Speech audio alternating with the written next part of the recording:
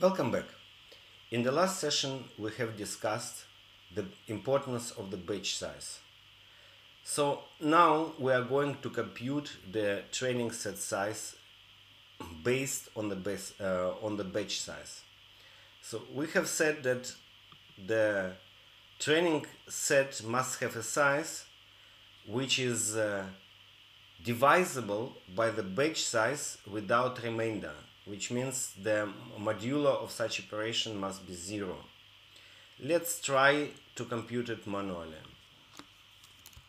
So first of all, we computing length of our entire data set.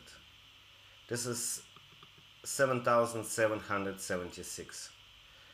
In the next step, we are subtracting the test set. Test set will be of 10% of the entire data set, and we are getting this number, 6998.4. So now, if we try to divide this value by the batch size, we are getting this float number, and it indicates that this value is not entirely divisible by the batch size without remainder. So we can compute modulo. We see modulo is 24. It's not divisible without remainder. Sorry, 22. Now we can guess now what the number could be. Actually, I have already taken the correct one, and it's a simple mathematical calculation actually, which can be done manually. And you can see for this number, for 6976, the modulo is equal 0.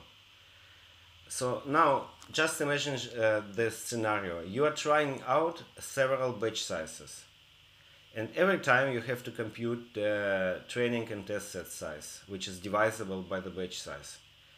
If you do it manually, it's inefficient and time consuming. So even if it takes 5 minutes, so you have every time, or 3 minutes, every time to remember, I have to compute this and write some lines of code.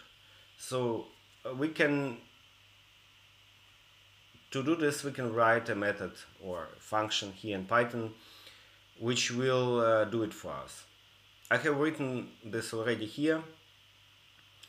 This function takes 3 parameters. It takes dataset, it takes batch size, and it takes test set in %.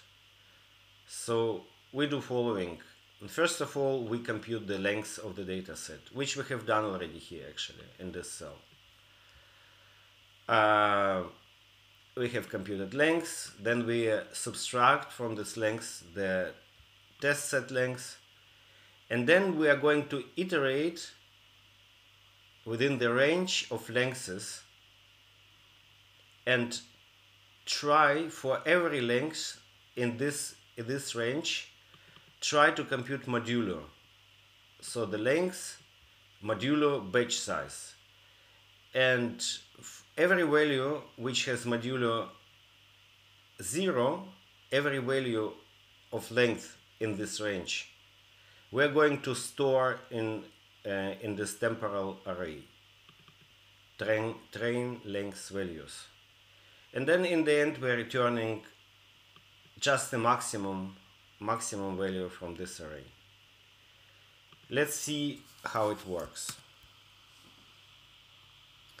So it has found 2 values here which are divisible without remainder by the batch size. This is 6912 and 6976, and this method takes the last one, so the maximum one.